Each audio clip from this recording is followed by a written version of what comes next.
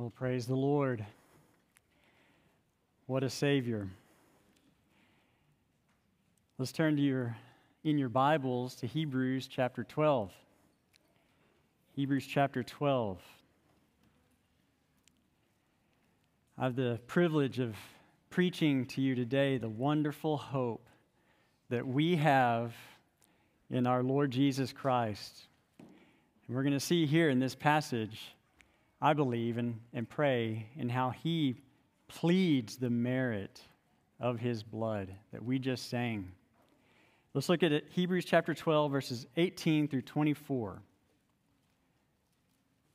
Beginning in verse 18, the author says, "For you have not come to what may be touched, a blazing fire, and darkness, and gloom, and a tempest, and the sound of a trumpet, and a voice whose words made the hearers beg that no further messages be spoken to them.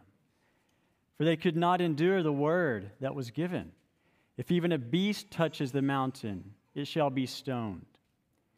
Indeed, so terrifying was the sight that Moses said, 'I tremble with fear.'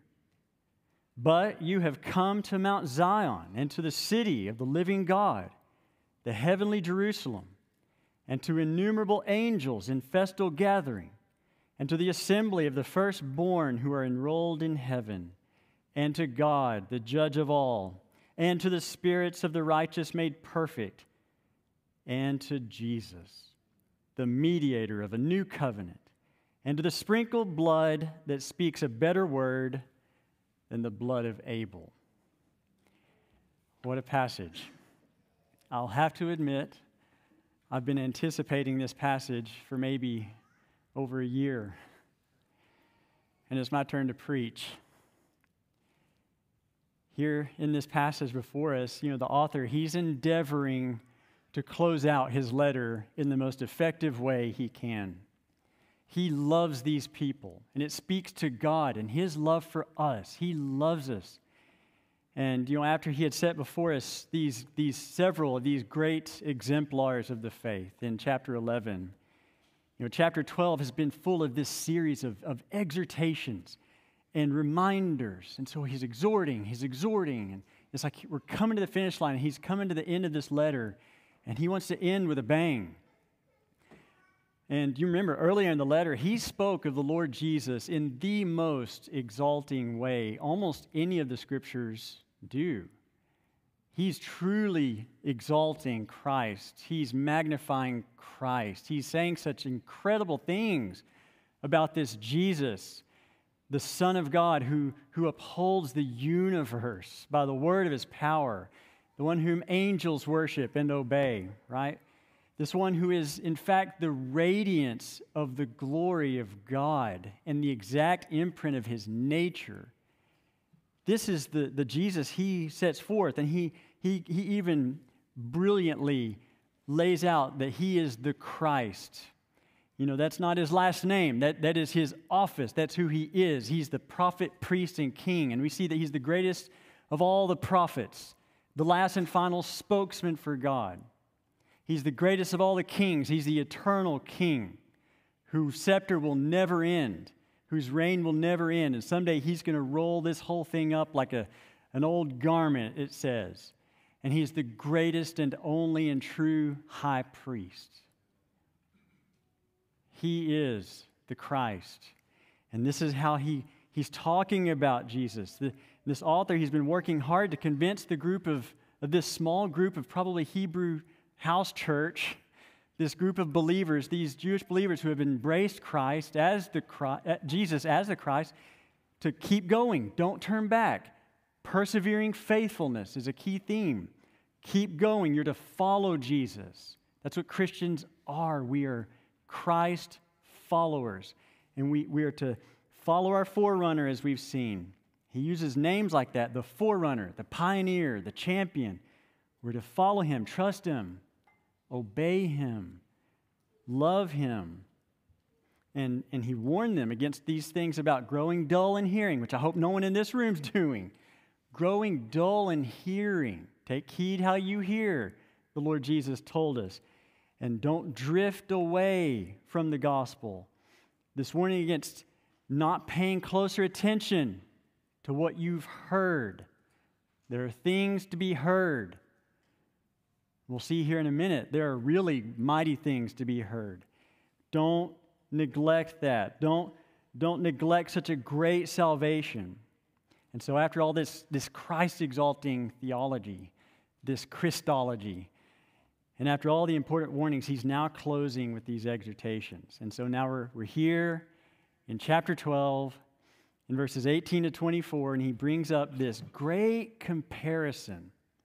And what he does is he's comparing the law and the gospel in a nutshell. It's presented in this form of a word picture of these two mountains. You see that? These two mountains. And these two mountains show us the difference between the old covenant and the new covenant. And that's a lot of what he's been trying to do throughout the whole letter. How much more superior the new covenant is to the old. So let's consider what he says here. Let's look and consider again this first mountain. You know, in verses 14 to 20, right here, he describes this terrifying scene. Really, if you were there, you would not be sitting like you're sitting in this room right now. You would have a whole different attitude. But look, he's given this scene of God coming down to Mount Sinai. And remember, this is the assembly of Israel that Moses had led out of Egypt. All those miracles, they came through the waters of the Red Sea that parted for them, and they come and they've journeyed into the wilderness. And now here they are. They're at this great mountain, Mount Sinai. And there are several things he mentions about this mountain, about 7 things. And I want us to notice it's a very balanced and rhythmic way with this word and this, and this, and this, and this. He wants this to be heard, right? He wrote it to be listened to. But look at one of the first things. He says, you have not come to what may be touched. You cannot touch this. It reminded me of the Ark of the Covenant. Remember that? Don't lay a human hand on that. And we saw the scene of what happened when a guy did lay his hand on it. It's sort of like that. This Mount Sinai, if you touch it, you will die. Stay back. That's the message. And he says, and a blazing fire. A blazing fire. Something that will destroy you if you get too near. The closer you get, the closer and closer you get, the hotter and hotter and hotter you're feeling the heat. And you get too close, you will die. You will be consumed. And doesn't he speak later about God being a consuming fire? The Old Testament speaks of that too. But that's what he says. You've come to a mountain that may not be touched, a blazing fire. It's too hot. It's too powerful. And, he goes on, darkness. I want us to see, this is building. We're building. We're ramping up. Darkness. Darkness. You come to something that can't be touched, a blazing fire, and darkness. You have no light or clarity. No saving knowledge. It's dark. There's much that's unrevealed and that remains hidden that you don't know. A lot of mystery, things not made known. There's darkness. This is what you've come to. The veil of darkness was covering their eyes, so to speak. This is how he's describing it. And then next, and to gloom. Man, gloom. Your joy and your peace, gone. This is a place of gloom. You hear the phrase doom and gloom? This was the ultimate. Doom and gloom, darkness, fire, blazing fire, and a tempest, another thing. And a tempest, this storm, you're in the presence of this terrifying fury and chaos and high winds and uncontrollableness, and you're in this storm. There was a storm that descended upon that mountain, and fury.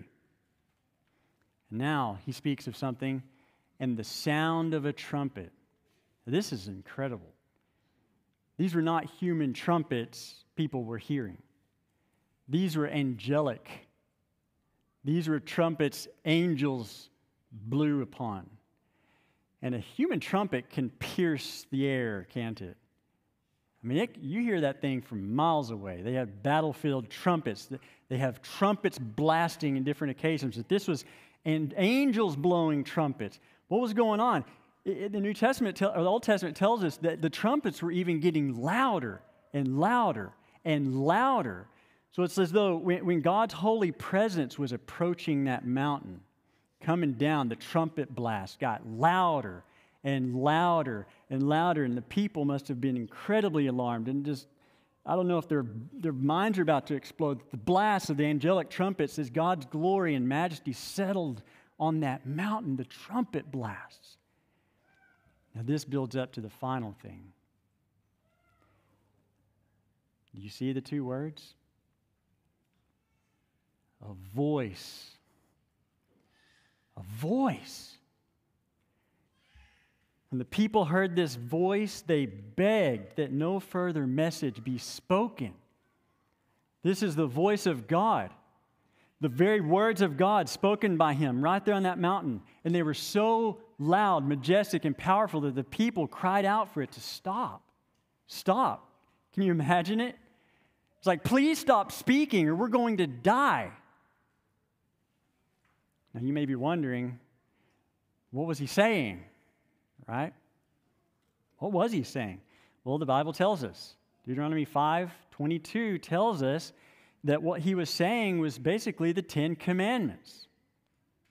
He spoke them all to the people. Their voice heard. I mean, their ears heard his voice.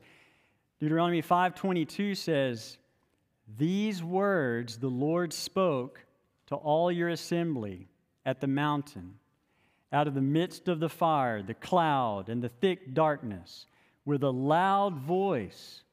And he added no more. And he wrote them on 2 tablets of stone and gave them to them. So, before he gave them the stone tablets, this event happened. From the mountain, the trumpet blast, the majestic voice came down and spoke all 10 commandments. And the people were crying out, "Stop. Please stop. We're going to die if we hear any more." Isn't that incredible? Isn't it amazing? And so you may be sitting here asking, but isn't God the same as he's always been? Answer, yes, he is. He is the same. He does not change. Well, next question is, why did he appear in such a terrifying way like this to these poor people? They've just been led out of slavery from Egypt, and here they are in this mountain.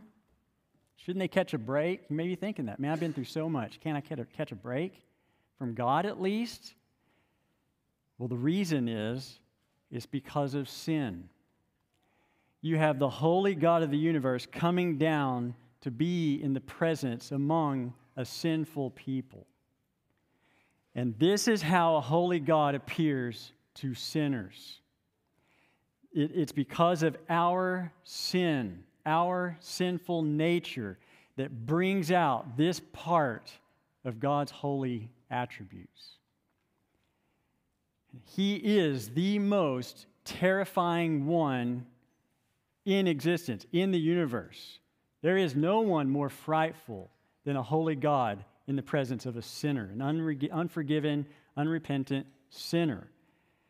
So, people who die without a Savior, without their sins purged, without their sins forgiven, without their sins covered, you see, they will all view God like this in the judgment day. They will not be able to bear it. They will cry out for God to stop speaking. Please say no more about my sins. They will cry out, in fact, for that very mountain to fall on them. It will be way better. That will be the desire. The Revelation speaks about that. They'll be crying out that the mountains fall on us rather than hear that voice anymore. And they will perish. The people knew they had to stay back. They had to stay away. and they could not come near. So what did God do? He appointed a mediator. This is how covenants work. He appointed a mediator to come on their behalf. But notice, even Moses says here, the mediator, what did he say? I tremble with fear. His initial reaction was, there's no way I could go up on that mountain. There's no way. But God's also merciful, and he provided a way where Moses had the grace and courage to take steps up that mountain and go up and meet with him on their behalf. Now what we're seeing here, is in the Old Covenant, God is presented as mostly unapproachable. Unapproachable. For example, we read earlier in Hebrews, and if you look at the Old Testament, only the priest could go into the tabernacle, right? You can't go in there if you're not a priest. And you had to stay outside the gate, outside the perimeter post, right? Outside the fence lines. You had to stay back.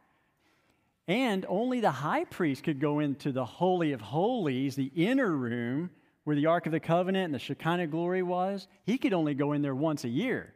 He couldn't just waltz in there anytime he wanted. And when he did go, he better come really prepared in the way God told him to come, with the atoning sacrifice and the sprinkled blood and all of that. But you see, they had to stay back. Everyone else had to stay outside and wait upon the high priest to come out. Now, I want us to notice something. I thought of the Apostle Paul in the letter to the Galatians, because there's a lot of law and gospel in that letter too. But he made a comment in Galatians 4:21.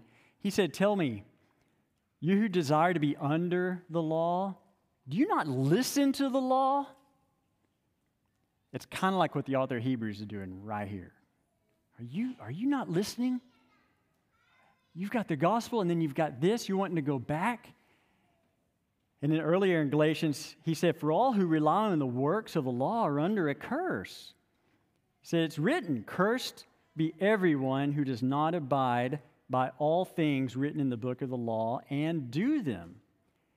He goes on to say, "Now it's evident that no one is justified before God by works of the law." And then the Apostle Paul in 2 Corinthians 3, he identified this as the ministry of death. Remember? 2 Corinthians 3, 7 through 10, carved in letters of stone, came with such glory that the Israelites could not gaze even at Moses' face when Moses came down. They couldn't even look at his face when he came down with his face shining with that glory of God upon him. And he says, "For if there was glory in the ministry of condemnation, the ministry of righteousness must far exceed it in glory. Indeed, in this case, what once had glory has come to have no glory at all because of the glory that surpasses it." Now, let's look at the contrasting mountain, Mount Zion.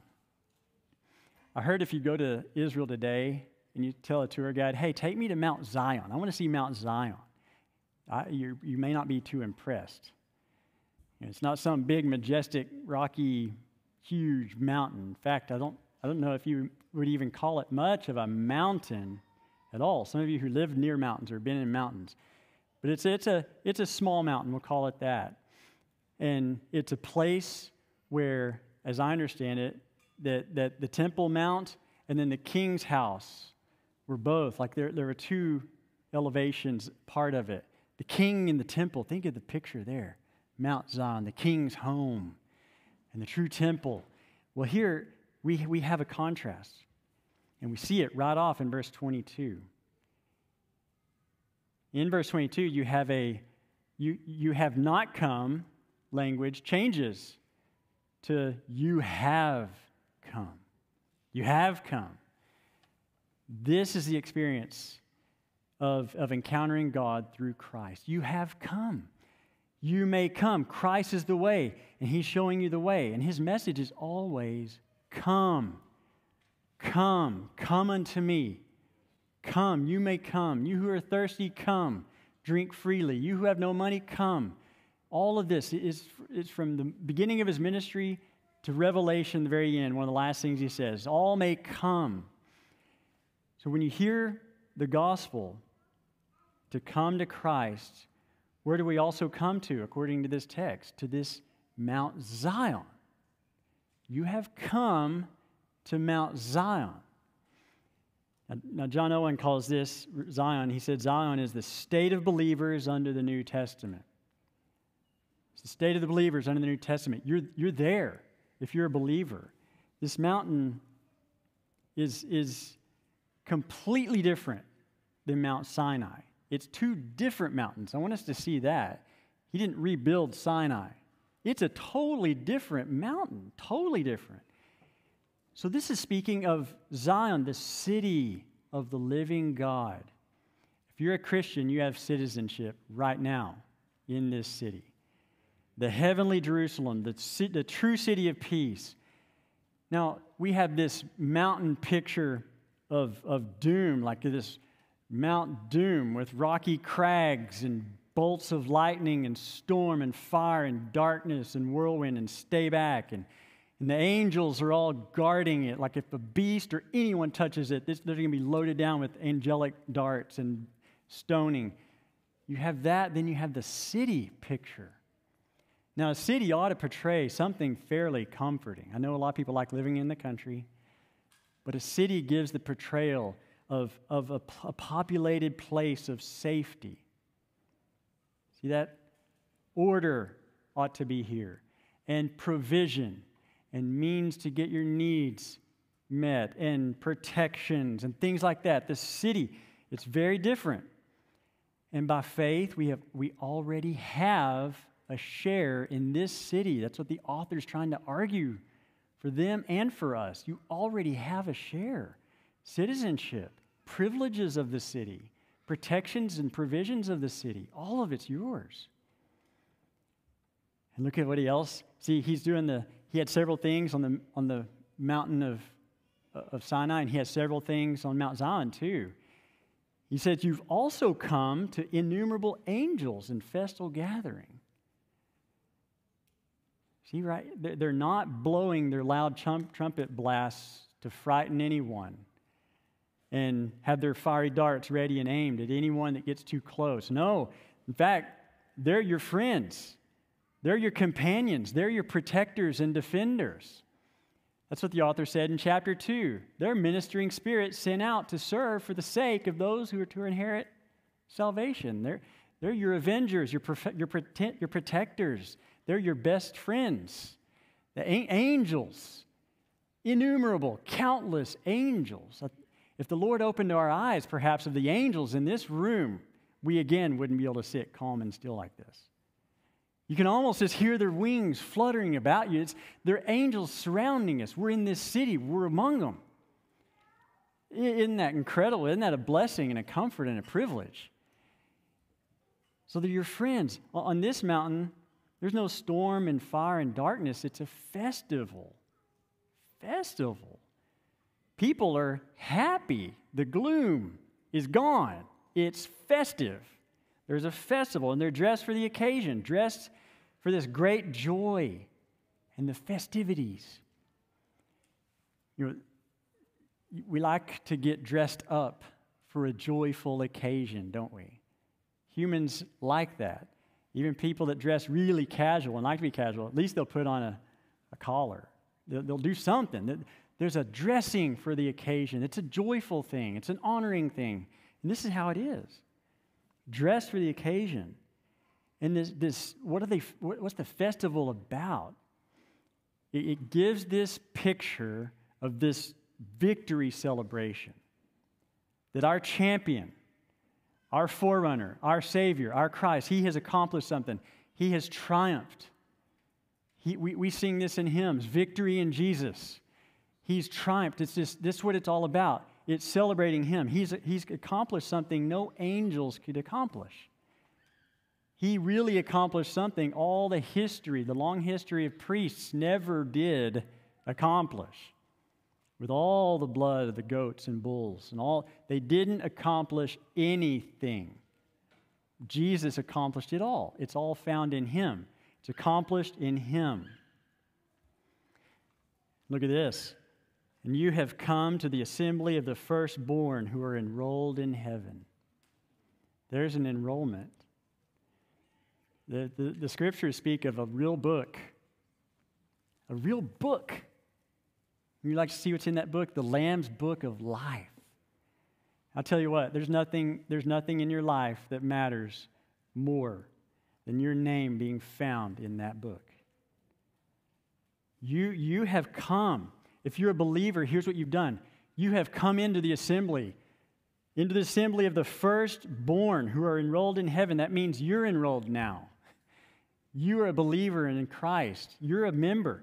He tells us if you embrace Christ by faith, you're a joint heir with him. That's how firstborn son language worked in that culture. The firstborn son was the privileged one, right? He got the most of the inheritance, the double portion. Well, that's you. If you're in Christ, you're a joint heir, just like him. And he's the ultimate firstborn son of God, isn't he? So you have come. You are adopted and beloved, and you are not only welcome to come into this great city and into this greatest of all families, but you belong there. You'll eventually, I hope, as Christians, get this sense, I don't really belong here. You may already feel that somewhat. I love some aspects and really love some other aspects, but there's a greater reality hanging of, I don't really belong here in this earth. And that's the case. This is why you're a member of this family. You're a citizen of this city.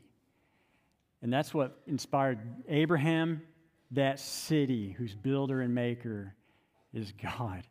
It inspired Moses, and it inspires us, everyone who has the Holy Spirit, that this city is where we want to be, where we will be able to enjoy this city where God is. And that's what he goes to next. And you have come. Now, earlier, you have not come. But through the gospel, through Christ, look at the language. And you have come to who? To God. And what's the title he's given them here? The judge of all. You've come to God, the judge of all. And he's no longer a frightening judge with a gavel looking at you with a scowl, about to evaluate every little thing you've done in your life. No, he's your father. He's your father. I mean, this is the good news. This is the gospel. He's no longer frightening. He's your father. You've come to him now in that way. You've come to the judge, no longer as a judge, but as your loving father. And it keeps going. You have come to the spirits of the righteous made perfect. Now, these, I believe, are all the faithful who have gone before us. Their souls, they are made perfect. You're not yet perfect in one sense. You still have some growing, maturing, sanctification to go through, right? But you've come to them. How does that work? These people who've gone before us, who are already in heaven. A lot of the church universal, a lot of it, perhaps at this point, the majority of it, is in heaven. It's called the church triumphant, right? We're still in the earth. We're still in the race, he mentioned in chapter 12. We're still in the battles, in the fight of faith. We're the church militant. But you have come to them. You have come to them. Like they're the ones who are in chapter 11, the cloud of witnesses, or chapter 12, cheering you on. They love you. You're connected with them in some mystical way through Christ. There's a union with them, with this city, with the angels. There's all this union found in Christ. And they want you to make it. And in the gospel, this is incredible. That's a lot of what Paul was saying in Ephesians 1. This Christ, he says, God making known to us the mystery of his will. All right? Some of that darkness is dissipating. He's making known mysteries, revealing things never seen or understood. According to God's purpose, which he set forth in Christ as a plan for the fullness of time. To do what? Unite all things in Him, in Christ. Things in heaven and things on earth. This is what the author of the Hebrews is talking about.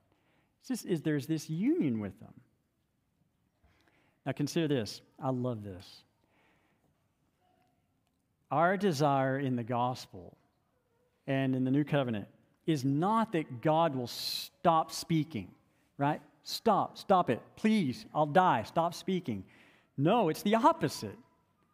We want to hear more, right? Keep speaking, Lord. Speak again. I want to see all you have to say. Speak on. Speak on. I'm not going to die. I'm going to live. I'm going to be encouraged. I'm going to be built up. I'm going to be helped. This is the gospel truth. Speak, O Lord, as we come to you to receive the food of your holy word. This is the gospel. His word, this voice, became flesh and dwelt among us. His word became no longer the way of death, the ministry of death, but the way of life. See that? His word became the bread of life for us. And the heart of the Christian says, keep speaking, Lord. I want to hear more. I want to wake up in the morning. I want to hear more. Just something, a little thing it could be. Or many pages. I just want to hear your voice. You see that? What a contrast. And that brings us now to this precious verse 24. Again, it's building up. And the climactic moment right here is, and you have come to Jesus. Jesus, the mediator of a new covenant, to the sprinkled blood that speaks a better word than the blood of Abel. So as that previous mountain experience built up to the dreaded and unbearable holy voice, now we come to Jesus, who was the Word made flesh, who people flocked to hear His voice. The Sermon on the Mount, where He's given life and He's given food. This is the contrast. He said in chapter 1, these last days, God has spoken to us through His Son.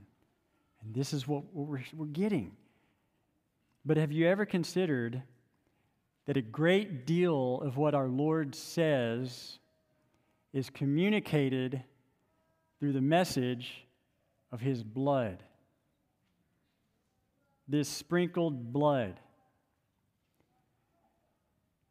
Do you know that the blood speaks? The blood has a voice. The blood of Christ speaks. And there's a message in the blood. In a way, this is what all of Hebrews is about. The blood of Jesus speaks. This is the culmination of the whole letter. It's what he's been trying to get across. It's all about His redemptive sacrifice. And notice, the author compares the sprinkled blood of Jesus with the blood of Abel. Now that's interesting. What are we to get out of that? The blood of Abel. Now remember, Abel was the second son of Adam, the very first man, right? His older brother Cain had killed him, slain him. Apparently it was in such a nature that he was bleeding and he bled all over the ground. He had been killed. Well, what would the blood of Abel say? It would say something like, I've been murdered by my brother, right? Lord, justice demands you act. You hate sin. You hate murder. I have been wronged in the worst of ways. I've been faithful in my offerings to you. And now I've suffered a wrongful death. So under the hands of my own brother of all people. See, my brother should have been my keeper. Wasn't that Cain's attitude when God questioned him? One of the first things he says, where's your brother? What did he say? Am I my brother's keeper? You should have been, yes. By him, I was murdered. And the wages of sin is death. The law demands death. and your awful countenance. And that's why we see in Genesis 4, God said to Cain, Cain, the voice of your brother's blood is crying out to me from the ground. What's the result? You are now under a curse. And you are going to be a vagabond, no longer dwelling in the safety of a city in peace. No, you're a vagabond. This is the result. So listen now. Listen to the good news of the blood of Christ. There's a contrast. It speaks a better word than that of Abel. See that? A nobler word or better things.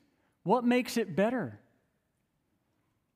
His blood delivers us from the terrors and the curse of the law. All that mountain scene, his blood says, I will deliver you from all of it. Right? His blood is the end of the law for righteousness for everyone who believes. And as the mediator of the new covenant, our Lord Jesus is speaking, I believe, first to God. To God. That's what the high priest does. He's the go-between between man and God. He's man's spokesman to God. A prophet is God's spokesman to man. But he's in his priestly role, shedding his own blood, not that of some lambs and goats. He sheds his own blood. So he is now speaking as our mediator and high priest to God. He's saying something to God. And what's he saying? He's saying, it's finished. Remember that on the cross? It is finished. The covenant sealed. That agreement we made. That agreement wasn't like the Old Testament where God says, you do this, this, this, and this, and this, and this, and this, and this, and this, and this. That was 10 things. You'll live. You people. I'll let Moses tell you about them after I voice it from the mountain. But the mediator of the new covenant is different. He doesn't go to the people and make some agreement. He goes to Jesus. He goes to the mediator. Son, the agreement's between us. You do this and this and this. And they'll live. But it's going to require something. And Jesus fully, willingly, lovingly came. And so he's saying, one thing his blood is saying is it is finished. This covenant is sealed and ratified forever.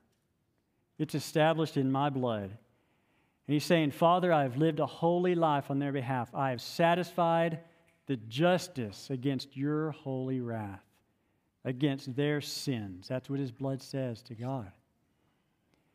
It says, Father, let my blood speak to you. Forgive them. Remove the curse. Be reconciled and love them, even with the love with which you love me. That's what the blood says to the Father. Father, give them all joy and peace in believing. Father, keep and protect all who draw near to you through me. This is the message of the blood of the Son of God to his Father. He's our high priest, and his blood accomplished it all. His perfect, sinless blood. He accomplished all with those things, those goats and lambs and atonement calf, all that symbolized and shadowed. He is the substance. Well, Jesus also speaks to us, doesn't he? He speaks to us through his blood. That's what this text is telling us. He's the God-man, and his blood speaks to both God and man. He's the one who reconciles God and man. So this blood is speaking to us. So I have to ask you today, do you hear the message of his blood? Do you hear it? Do you hear the blood's message to you? Do you hear it saying, come unto me, all you who are weary and heavy laden, I'll give you rest. Come unto to me, all you who are under the burden of sin, and I'll set you free. See, whoever believes in me will not perish. That's what the blood says. But will have eternal life. I've perished in your place. That's what the blood says. The blood has been shed, so yours doesn't have to be shed. I've paid the penalty for all your sins. They've all been nailed to my cross, Colossians 2:14. The record of debt against you. The blood says it's gone. It's paid for. My blood washes away all sins, from the smallest sin to the biggest, the little blemish to the most filthy, horrifying, unthinkable sin and thing you have done and committed. It washes it all away. You're clean in the sight of God. That's what the blood says. See, my blood will cleanse your conscience. You got a guilty conscience? Is your conscience bothering you? Silence it with the blood, the message of the blood of Christ. It can be silenced in the best way, the right way. The blood says every blessing in the heavenly places is all yours. See, the message is not stay away from the unapproachable God. It says, come to me. I will save to the uttermost all who draw near to God through me. So if you have sinned or if you're discouraged today, the message to you today is consider again, listen again to the message of the blood. You cannot find encouragement anywhere else, not real encouragement, real help. You got to first go to the blood that's speaking to you. If you need mercy, if you've sinned, listen to the blood, right? If you need abiding hope, if you feel hopeless today, the blood of Christ has a word for you. Let it speak to you. Hear it. If you can't get victory over sin, or over the sins that so easily beset you, the way to get victory is listen to the message of the blood. If you're scared or worried or anxious or heavily concerned about something, the first thing you need to do is listen to the message of the blood. It's all in the blood. It can all be found there. Do you want real happiness, real purpose? Listen to the blood. Don't listen to the devil and his lies. Don't listen to that. In fact, the message of the blood is one thing he cannot counter-argue against. It's the one thing that can silence him forever. It's the message of the blood. The cross of Christ will silence him. So don't listen to that. Don't turn back to some lame, useless religion or worldliness. The blood beckons you on. Come on. It beckons you on. Don't give in to the bondage of sin. You do not have to be bound to sin, whatever it is that may have you. The message of the blood is what will liberate you and empowers you to break free from it.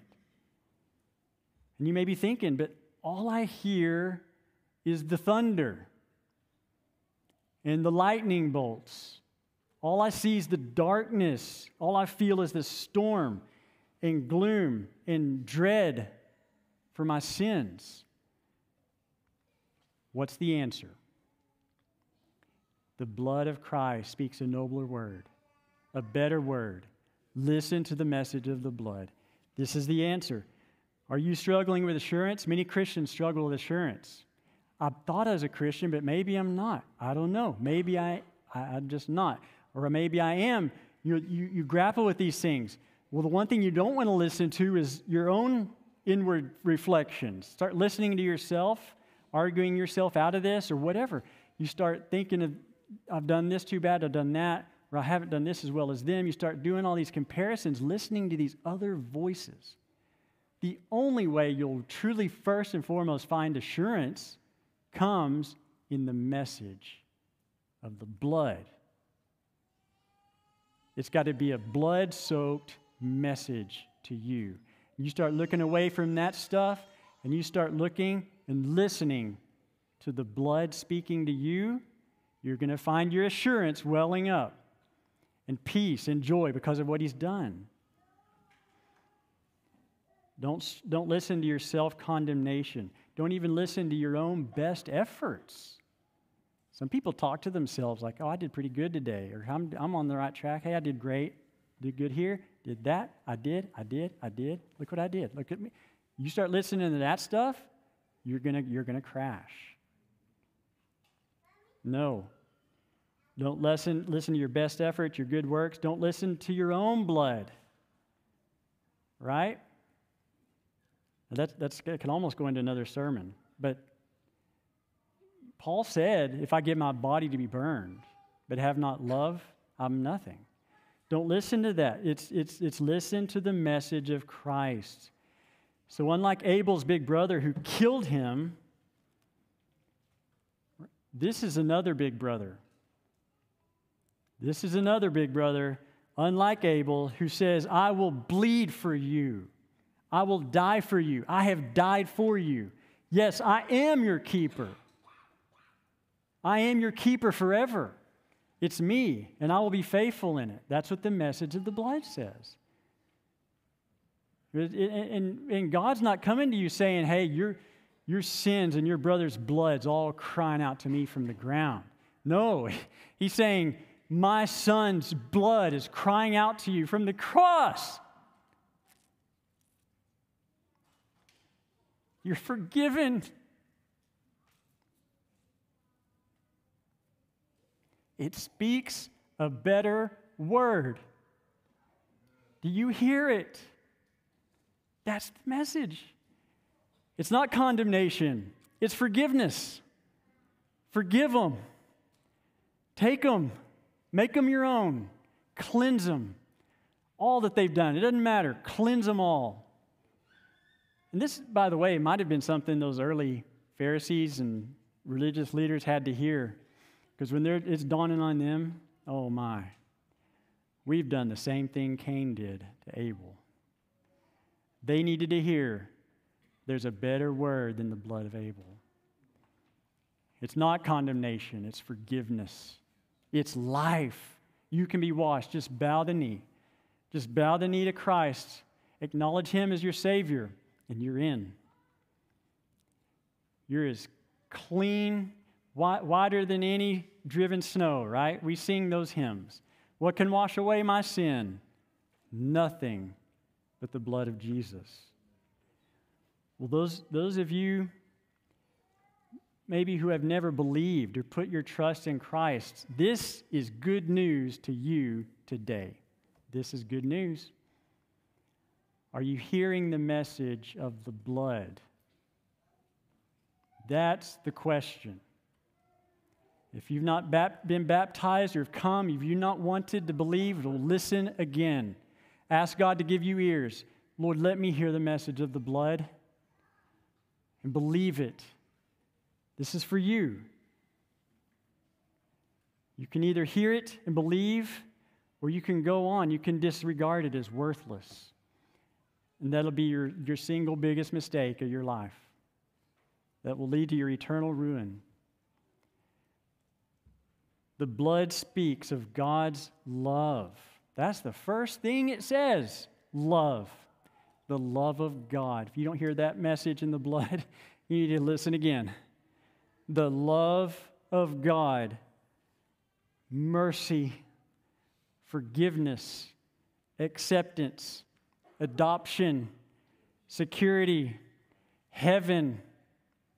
That's the message of the blood. You have come to Jesus, and His blood speaks a better word than the blood of Abel. Christians, you press on in faith.